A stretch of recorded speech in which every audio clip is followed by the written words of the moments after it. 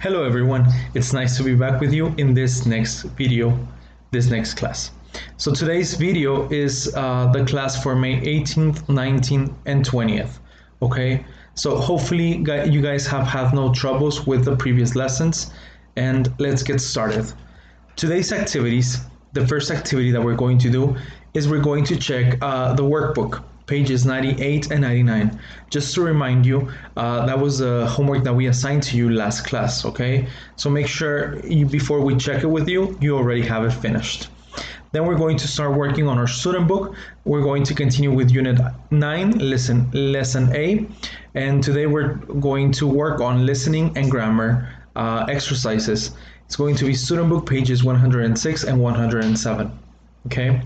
The next activity is we're going to go over some First for Schools. In the First for Schools book, we're going to do some FCE practice. It's going to be practice test 5, reading part 1. Remember, we go over vocabulary and we also read the reading about the vocabulary that we're doing. Okay, and the last thing is we're going to tell you your homework right now. It's workbook page 101. Okay, so guys, let's get started with today's class. I'm going to leave you off with Teacher Rafa to check activities on workbook page 98 and 99. So let's get started now with Teacher Rafa. Hello people, let's get to work. So, number 1, review. Read the email, complete the sentences with these words. Hi Nicole, I just wanted to let you know that we're safe, but we have a disastrous few days here. On Saturday, the sea level just kept getting higher and higher. Eventually, it flooded the railway line. By noon, the water had reached our house, and we had to be rescued in boats. We went to shelter, and we spent the night there. However, the water has completely ruined the furniture in our house downstairs. The flood has had a terrible impact on the community.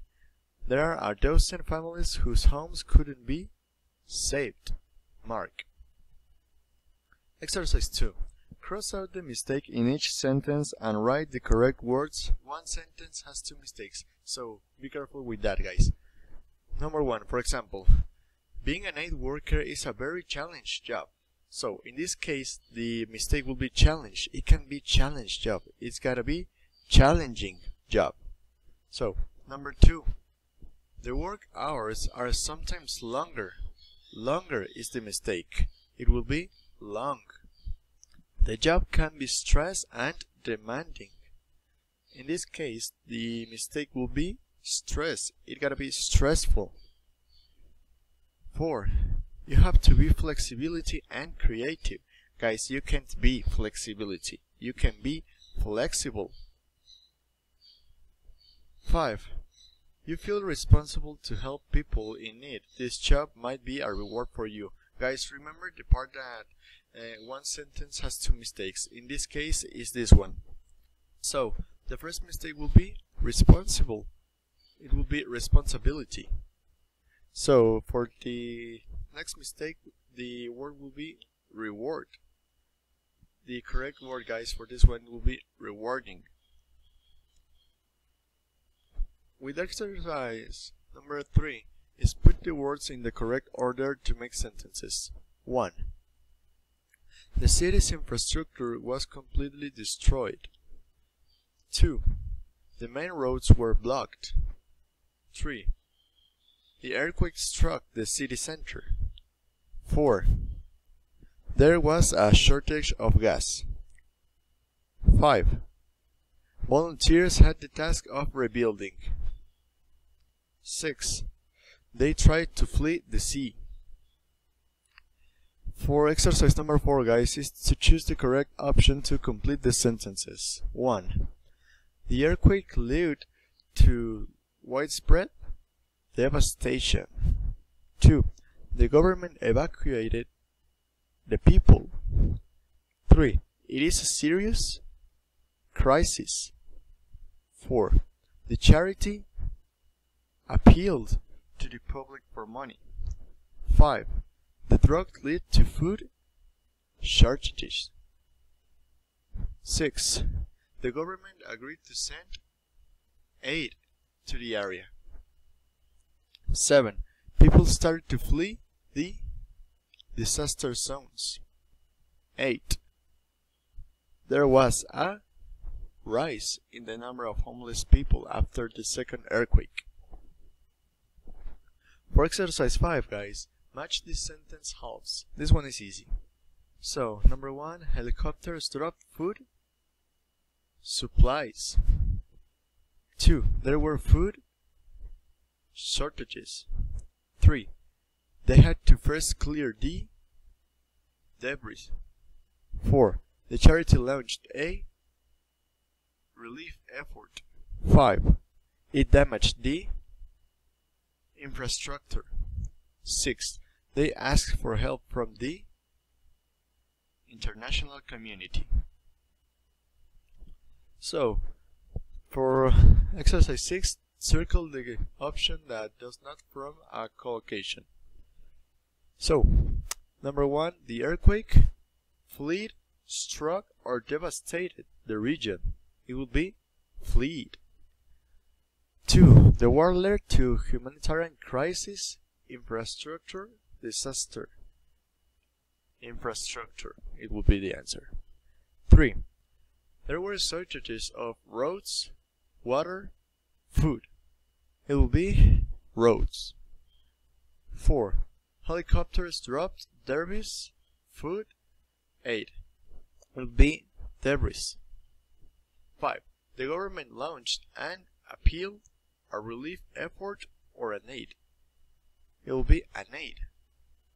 6, there was a widespread infrastructure destruction or devastation. It will be infrastructure. Okay, for the next exercise, guys, you know completely how this works. So we have nouns and we have verbs. So, for example, on number 1, we have the noun devastation. The verb will be devastate. So now, for number 2, it will be destroy. The noun would be destruction. The noun of appeal would be appeal. That remains the same. The noun for supplies, so the verb will be supply. Provide, his noun will be provisions. The verb to evacuate will be evacuation. So, to the last exercise, guys, we will have a little crossword, and we will start with the downwards, so pay a lot of attention.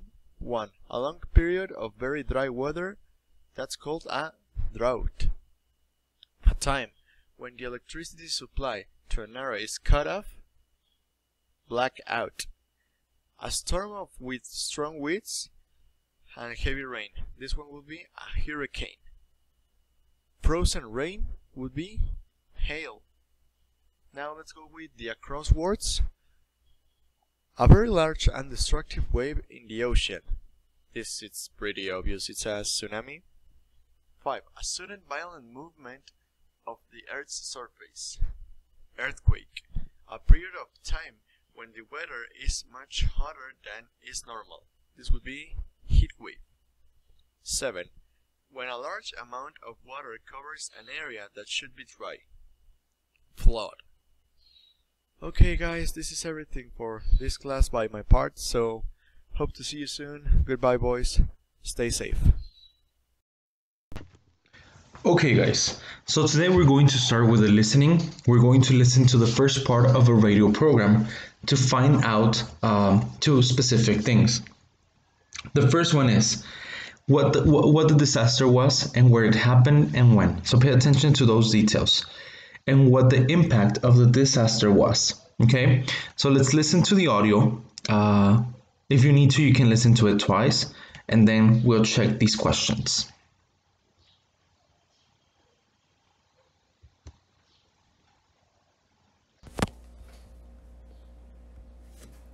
The earthquake that struck the small Caribbean country of Haiti on the evening of January 12, 2010, measured a massive 7 on the Richter scale. The devastation which it caused was simply staggering, hitting the capital city, Port-au-Prince, particularly hard. Over the next few days, the country, which has long been one of the poorest in the world, struggled to cope in the absence of any organized relief effort. Many of those who had survived were left to fend for themselves. The city's hospitals had all been destroyed. Roads in and out of the city remained blocked, and the seaport, which supplies would normally have been delivered to, was also unusable. A humanitarian crisis was unfolding.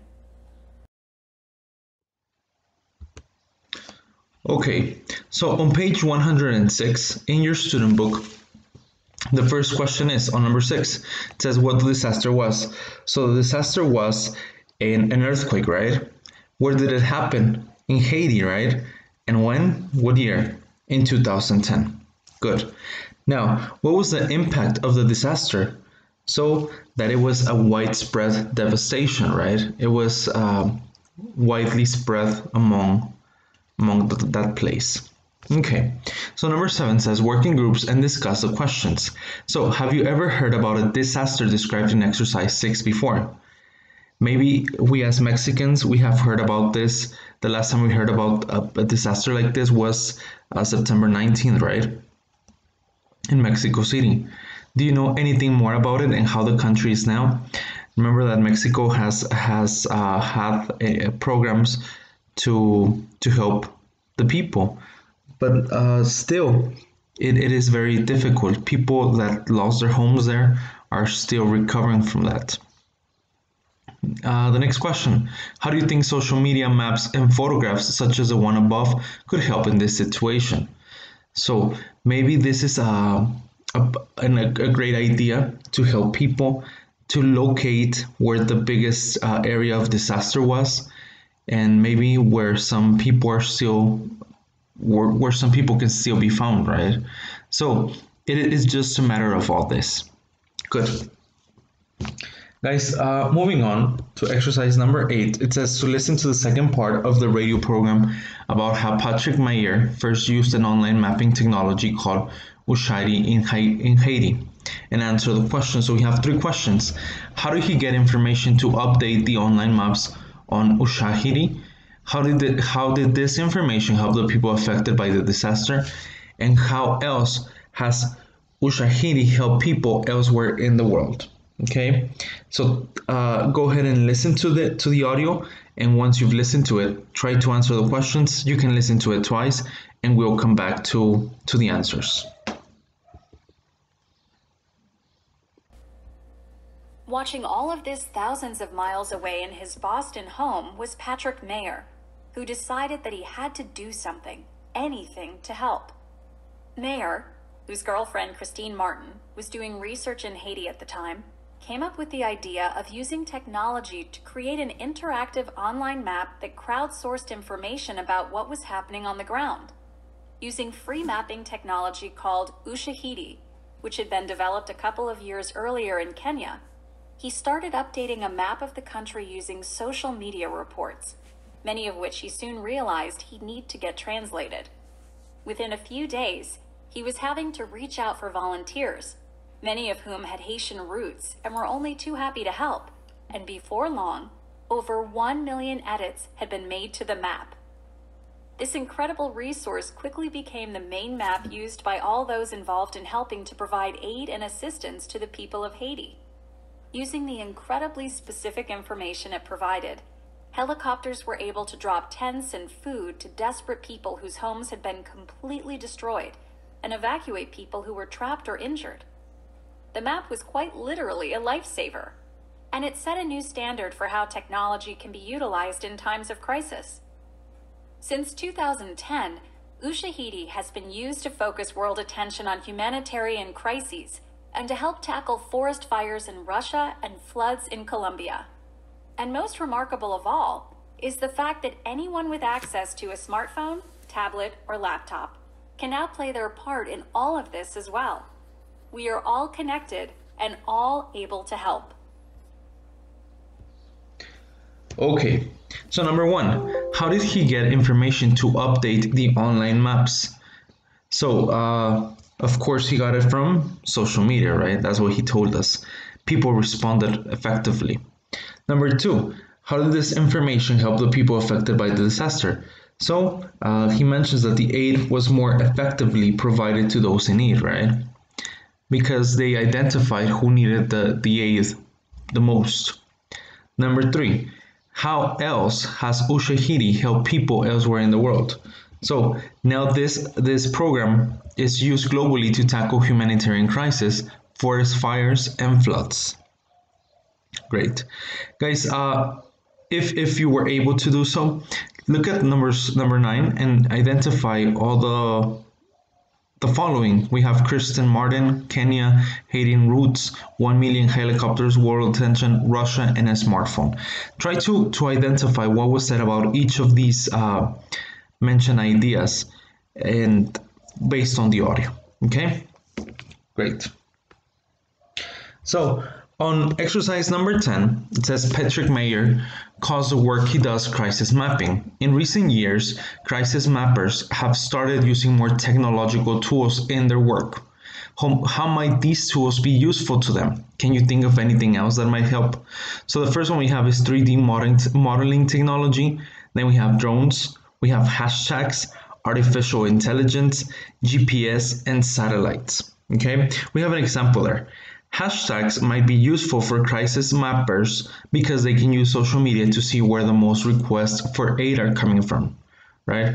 Remember that a hashtag is very popular now. We use them everywhere in social media. So if you use a hashtag, now even with COVID, let's say, people can easily identify what you're talking about, right? And it's easier to locate information using a hashtag. Now, what about 3D modeling technology? This can be to identify and to plan how to reconstruct a city, right? Now, drones to locate people, to locate affected areas. Artificial intelligence. How can artificial intelligence be used here? Maybe, like we said, like with apps, with phones, maybe some, in this case, even drones, right? For GPS, well, the GPS helps locate all the areas, so the areas can easily be identified, and satellites for the same reason, right? So think about all that, maybe grab some ideas, write some down, and we'll continue from there. Guys, today we're going to be talking about a grammar topic, okay? So today we're going to be talking about relative pronouns. Relative pronouns is something that you have seen over and over again, and well, they're basically relative clauses, but in order to talk about relative clauses, first we have to know how to use relative pronouns. The most popular relative pronouns that we have is who, which, whose, whom, and that, right? Remember that who is used for people. For example, the woman who called yesterday wants to buy the house. So we're specifying that that woman wants to do something, right? Now, which is used for things and animals. Did you see the letter which came today? Or I love the puppy which is jumping at the kitchen. We use whose for possessions of people or animals. He's a man whose opinion I respect. So the opinion belongs to the man. She's a student whose handwriting is the best in my class, right? So the handwriting belongs to the student. Now we have whom, which is used for people when the person is the object of the verb. Okay, the author whom you criticized in your review has written a letter and replied. Okay, now for that is used for people, things, and animals. The girl that we met in France has sent us the card. We live in the ground floor flat that backs onto a busy street. Or do you like the cat that is sleeping underneath the table? So that is mostly, it can be used for different purposes. As it says, like in the first example sentence, is used for people. In the second one is used for things. And finally, it is used for animals. Now, we have two types of relative clauses. We have defining and non-defining relative clause. So what is the difference? If you can see in this chart, we have the differences there clearly stated. So for example, the first one, in defining relative clauses, we do not need commas, okay? So the necessary information is essential to distinguish which thing or person we're talking about. So I call my brother who lives in Ontario, okay? And non-defining, we have to use commas, okay? My brother, comma, who lives in Ontario is older, okay? And there, we need the comma because we have extra information. It is not necessary to distinguish which thing or person we're talking about, okay? For defining, we can use that. We can use that instead of who or which. So that's the mug that I bought in Paris. Or I didn't know the man who that was there. We cannot use that with non-defining. So we cannot use that instead of who or which. These bikes, which cost a fortune, are made in Japan, not that cost a fortune, right? So we cannot use which, we cannot use that with the commas. Now, for defining, relative pronouns can be omitted. We don't need to use them. So we can omit who, which, that when they are followed by a subject plus a verb. So, for example, do you like the song that I wrote, which I wrote? That's the song or you can say, do you like the song I wrote? Or that's the man I like, or that's the man who or that I like, okay? But in non-defining, we cannot omit who or which. So they introduced me to John, who I liked immediately, not John I liked immediately, right? They introduced me to John I liked immediately. That's incorrect, okay? So guys, this is pretty much clear. If you need to take some notes, come back to this image because here are the most important differences with defining and non-defining relative clauses, okay? Now, coming back to our book, on page 106, we have exercise 11, and it says to look at the grammar box and answer the questions. So let's look at all the sentences in the grammar box. We have the earthquake that struck Haiti measures 7 on the Richter scale. The devastation which it caused was simply staggering. The country, which has long been one of the poorest in the world, struggled to cope. The seaport, which supplies would normally have been delivered to, was also unusable. E. Watching all of this in his Boston home was Patrick Mayer, who decided that he had to do something to help. F. Mayer, whose girlfriend was doing research in Haiti at the time, came up with the idea of using technology to create an interactive online map. G. He had to reach out for volunteers, many of whom had Haitian roots and were very happy to help. H. Helicopters were able to drop tents and food to desperate people whose homes had been destroyed and evacuated people who were trapped or injured. Okay, so now let's look at exercise number 11. And it says, look at the grammar box and answer the questions. Number 1, let's do this together, guys. Now, what are the relative pronouns in each sentence? So let's go to sentence A. Which is the relative pronoun there? It is that. Good. Letter B. The devastation which it caused was simply staggering. So what is the relative pronoun there? Which. In letter C? Which. Letter D? Which. This is easy, right? Letter E. Who. Letter F. Whose girlfriend, right? Letter G. Whom. And letter H, we have 2 in letter H. The first one is whose, and the next one is who. Good. Now, for number 2 says, when do you think each one is used? So, we use that to qualify nouns that describe people, right? When do we use which? We use which when we want to qualify nouns that describe things. Now remember that who and whom qualify nouns that describe people. And then we have whose, which qualifies nouns that describe possessions or connections. Number 3, Defining relative clauses qualify nouns and tell us exactly which thing, person, or place is being referred to. So which sentence include them? So which sentences include defining relative clauses? So that would be sentence A, right? Because it's not separated by a comma. Letter B, because it's also not separated by a comma. And letter H, because we don't have any commas there. That can be something that we can use as a reference.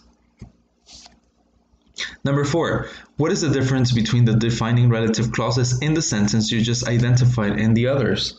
So basically, non-defining relative clauses contain extra information about the nouns. Okay, that's why they're separated by a comma. Number 5, in which sentence can the relative pronoun be left out and why? So that would be letter B. The devastation it caused was simply staggering. So that which doesn't, we don't need to use it. It means the same thing if we say the devastation which it caused was simply staggering, or the devastation it caused was simply staggering. And it means exactly the same thing. Now for number 6, it says to look at sentence C. Where does the preposition go in relation to the verb? And how else could you write this clause? So we have, let's focus on the sentence Z. The seaport, which supplies will normally have been delivered to, was also unusable. So the preposition is to, right? So it goes at the end of the relative clause. And how can we rewrite this sentence meaning the same thing? We can change that to before the pronoun. We can say the seaport to which supplies would normally have been delivered, and that would be like in very formal English. Okay, so that to can be changed and be placed before the pronoun. Okay, good. Guys, hopefully there are no questions with this. This is something that we have seen over and over again over several levels now. It's something quite easy. Okay, now please move on to your student book on page 144. To the grammar reference. So in the grammar reference, it says relative clauses. Relative clauses add information after nouns. Different relative pronouns are used depending on the nouns being qualified or in the information that follows. So we have defining and non-defining clauses. Some relative clauses explain exactly what the thing or person is, which is that would be the defining relative clause. And some just add extra information that may be of interest, so that is non-defining. Okay, which with defining relative clauses, we have commas are not used, and the relative pronoun can be left out when it is the object of the relative clause. For example, the devastation it caused was simply staggering, or we can say the devastation which it caused was simply staggering. Now, with non-defining relative clauses, the clause is separated from the rest of the sentence by commas. So remember, it's between commas. I'm sorry. That isn't used as a relative pronoun. We cannot use that. And the relative pronoun is never left out. We always have to use it. So the country, which has long been one of the poorest in the world, descended into chaos. A relative clause, guys, can start with a preposition plus which or whom. However, this is rather formal English, like I told you, and the preposition is usually placed at the end of the clause. So it is more common to use the preposition at the end of the relative clause, not at the beginning. Okay, so where and when can also replace a preposition plus which. And like for example, crisis mapping brought about change in the place in which or where I was born. Okay, great. So this is something that we have already seen in the past images. Good. So let's move on to exercise number 1 on page 145. And it says, complete the sentences with these relative pronouns. So we have none of whom, which, most of which is when, that, who, where, and whose. So let's go ahead and do number 1 together. It says, one of the first major events to utilize crisis mapping was the 2010 Haiti earthquake. blank killed and injured hundreds of thousands of people. So what are we talking about? We're talking about the earthquake. Which relative pronoun can I use to talk about a thing? That would be which killed and injured hundreds of thousands of people.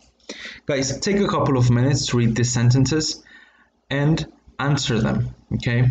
And we'll check them after.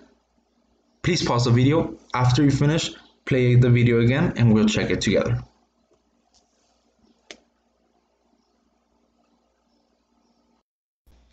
Okay, so let's check. Number 2, technology is particularly relevant in places. So we have that keyword, places. We need to use where, right? Where official government is limited or no longer fully functions. Number 3, more than 40% of the population now receives some form of international aid. So, blank is food assistance, most of which is food assistance. Number 4, many local people, blank lands have been ruined by illegal mining, are now turning to technology to tackle the problem. So, many local people, the lands belong to them. So, whose lands, right? Number 5, the plane crashed in thick fog with 87 people on board. Blank is thought to have survived. So, none of whom, right? None of them survived. Number 6, the volunteers, blank, come from all across the region, quite literally put roads, buildings, and highways onto the map. So, who? The volunteers who come from all across the region. Number 7, the amount of data available via social media increased dramatically in October. Blank, the flooding reached the capital. October, which is when we're talking about a period of time. Number 8, online mapping, blank, relies on volunteers with varying skills to interpret satellite images, obviously has its limitations. So the last one we have is that, right? Online mapping that relies on volunteers. Great. Guys, moving on to exercise number 2, it says to rewrite the sentences in a more formal manner with the prepositions at the end of the clauses. You have to leave out the relative pronouns where appropriate. So for example, number 1 says, the town in which we were staying narrowly missed being hit by the hurricane. So we have the rewritten form, the town where we were staying in. So let's look at this. The preposition is in, right? So the town we were staying in narrowly missed being hit by the hurricane, okay? The town in which we were staying narrowly missed being hit by the hurricane. Let's do number 2 together. It's an achievement of which we are all very proud. So that will be, that's kind of easy, right? It's an achievement we are all very proud of. Okay, so we're using the prepositions at the end of the clauses. Okay, at the end of the clauses. Okay, so guys, you're going to do the same for numbers 3, 4, 5, 6, 7, and 8. Follow the 2 examples given. Write them down in your notebooks because there's no space on your student book on page 145. And we'll check them after you finish.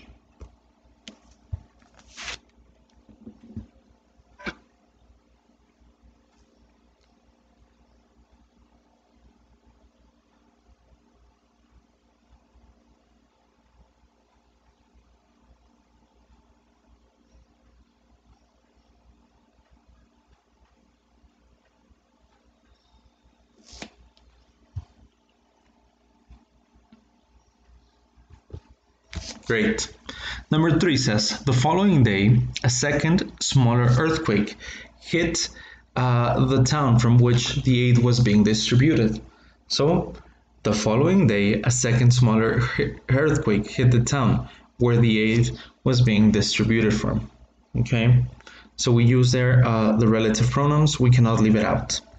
Number 4, as we fled the city, we encountered an elderly man with whom my son insisted we share our food. Of course, we need to use with there, right? So we're going to use,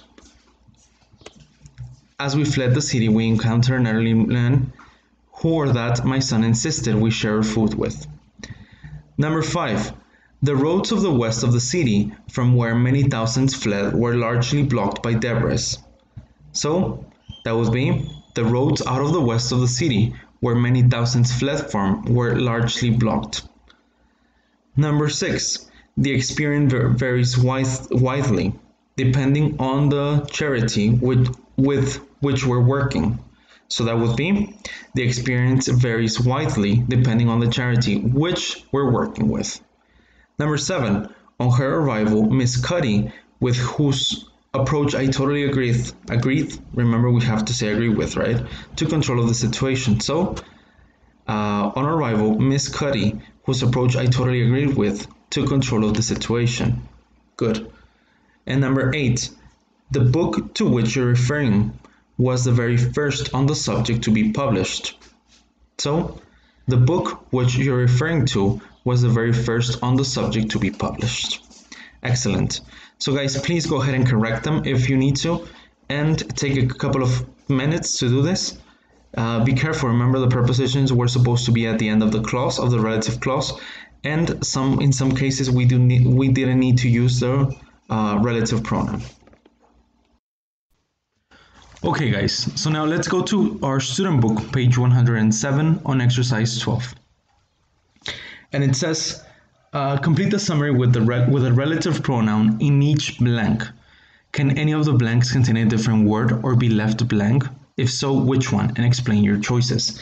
So we're going to the first one together, and then you guys do the rest. Now remember, you can use more than one relative pronoun, or sometimes it can even be left blank, okay? For example, the year 1945 was an important one for Europe. Some people see it as the year blank the modern world started. So we're talking about a period of time.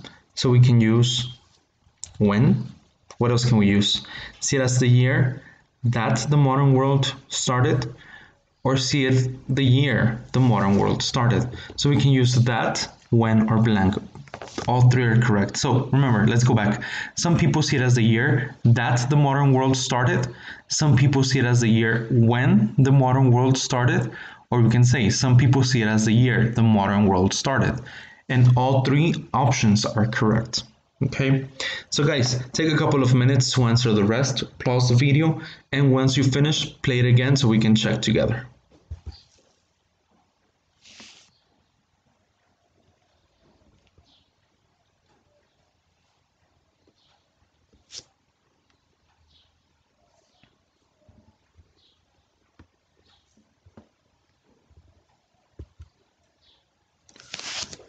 Next one says, let's check now. Europe was in a mess. The kind of mess blank is almost impossible for people today to imagine. So the kind of mess that or which, right? That is almost impossible for people to imagine, or which is almost impossible. Now, 6 years of war had devastated the continent. Tens of millions had died. Millions more had been forced to move from the places they had previously lived. So here we can use the places that they had previously lived, where they had previously lived, or we can say to move from the places they had previously lived. Okay, so it can even be blank as well. And life was unbelievably hard for those blank survive. So we're talking about people, for those who had survived or that had survived. The majority of the survivors were women and children. Blank husbands and fathers had been killed or imprisoned. So we're talking about the family members that belong to them. So we have to use whose, right? The next one. Nobody had anything blank they could sell. Nobody had anything that they could sell, which they could sell, or we can say nobody had anything they could sell. And men with weapons wandered the land, taking whatever they wanted. How was the task of rebuilding achieved? Well, most importantly, Harry Truman, we're talking about a person, was the President of the United States. So, who was the President of the United States? Put into place systems blank were intended to help all states regarded as allies. So, place systems which or that systems that were intended or systems which were intended. The U.S. Secretary of State, General George Marshall, blank name, so we're talking about his name, belongs to him, so whose name was given to the plan, announced massive amounts of aid for war-torn countries, much of which was to be used for reconstruction. The Marshall Plan ran for over 10 years and paid for the rebuilding of infrastructure. Blank provided employment and sped up the return of normal life. So, the Marshall Plan ran for over 10 years and paid for the rebuilding of infrastructure. That or which, right? That or which. Good. So guys, this is kind of easy. It's just relative clauses, defining relative clauses and non-defining, and they're quite easy to identify and to use as well. Okay, maybe the confusion can be where to use which one or how many can we use, right? But remember that we can use several for certain specific reasons. Good. If you need to, you can go back to the images in which each use is stated. Okay. Guys, let's go on to the last exercise, to number 14, my perspective, and it says to work in groups and discuss the questions. So I want you to think of questions 1 and 2, write down some notes. For example, the first one says, have any disasters affected your country in what way? And number 2, did there need to be any rebuilding after the disasters? How was this done? Okay, so maybe let's talk about the last earthquake, the 19th of September, in which most of Mexico City was destroyed, destroyed pretty much, and most of people were affected because they didn't have all their belongings were lost. They didn't have any food, any shelter. That was how they were affected, right? So, did any rebuilding need to be done after the disaster? Yes, right. And pretty much it's still happening. Most people do not still have their homes, and they're still working on it, right? Excellent. Take some notes, guys. Maybe you can think about something else, and it's totally valid. Good? Great. Hello, students. It's very good to speak with you, and I hope you're staying at home. And well, today we're going to begin working on practice test number 5 on reading part 1, the vocabulary review. So let's begin. Get ready. Okay, guys, so the first thing you have to do is match the vocabulary with the pictures that we have here in this slide.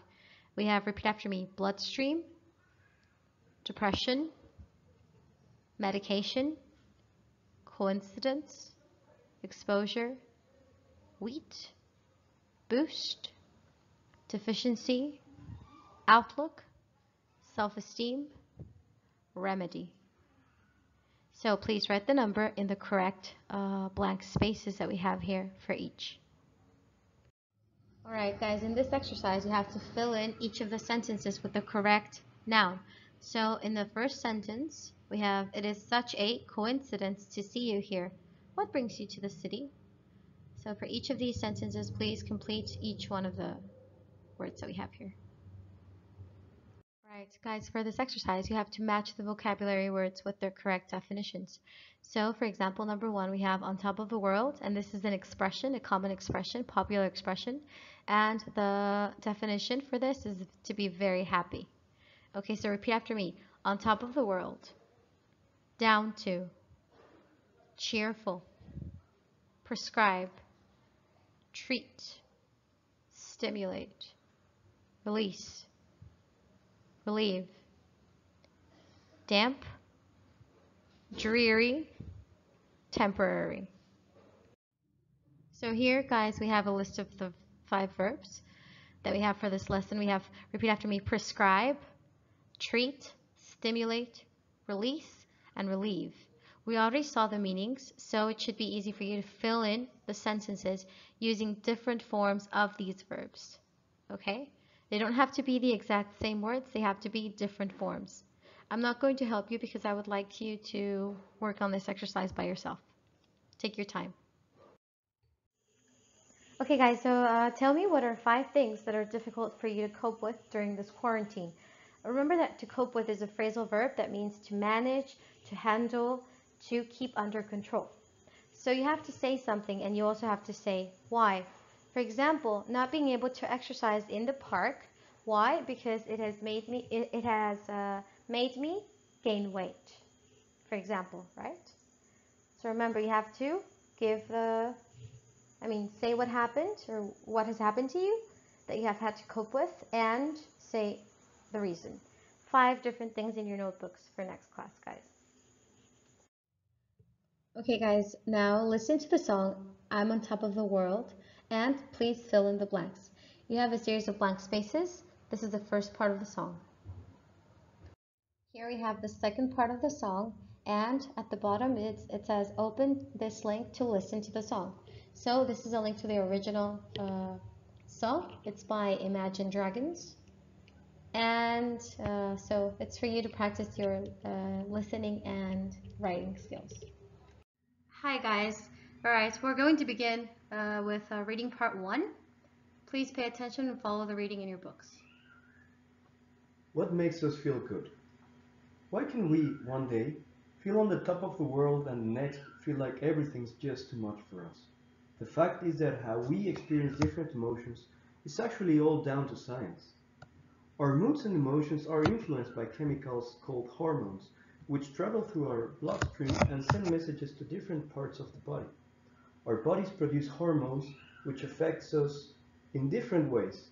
Some hormones cause a physical response. For example, the hormone adrenaline is responsible for the fight or flight reaction.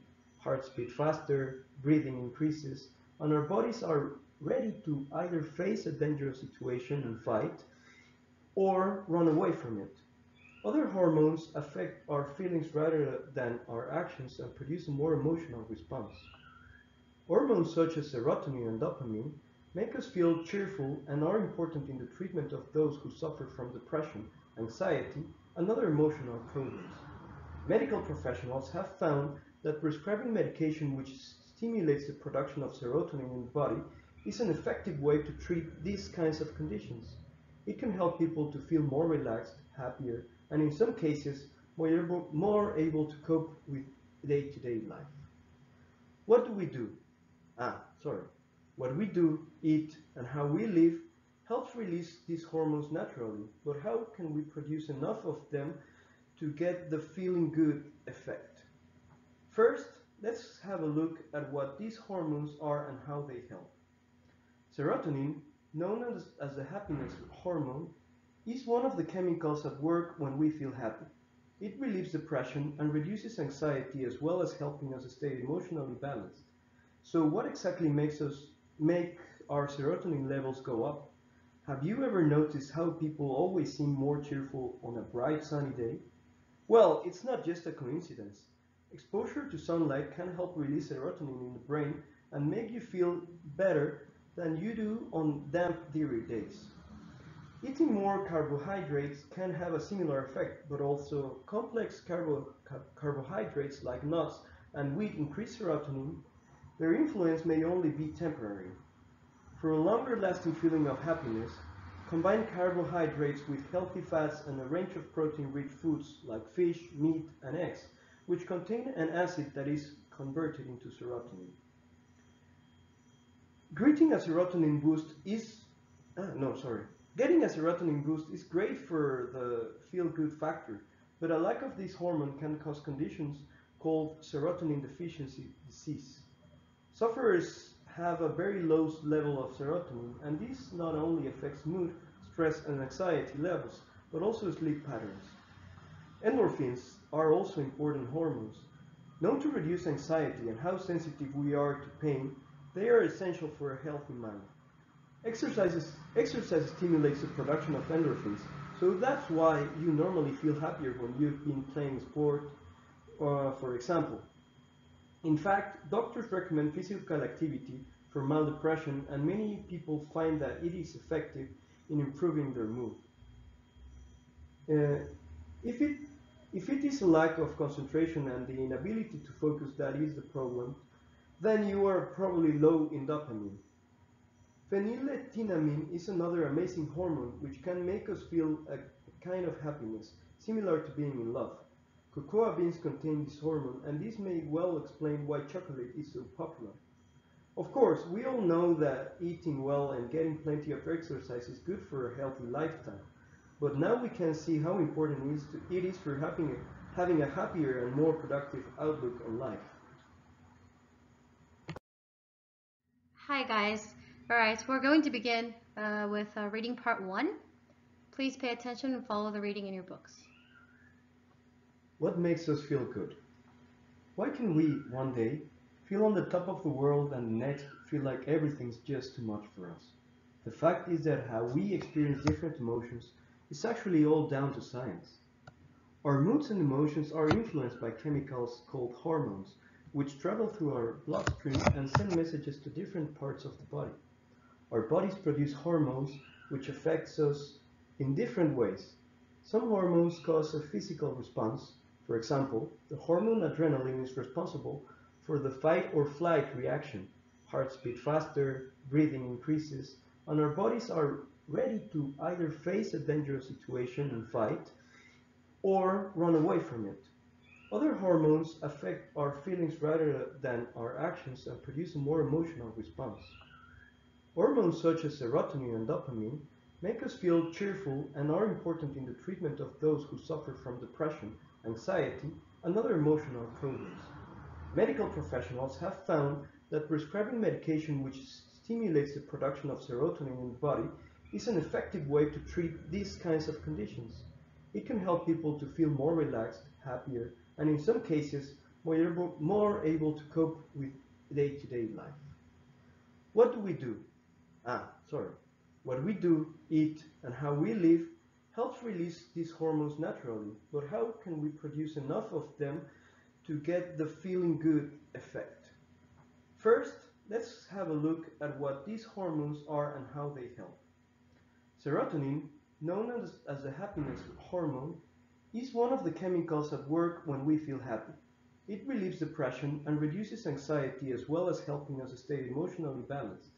So what exactly makes our serotonin levels go up? Have you ever noticed how people always seem more cheerful on a bright sunny day? Well, it's not just a coincidence. Exposure to sunlight can help release serotonin in the brain and make you feel better than you do on damp, dreary days.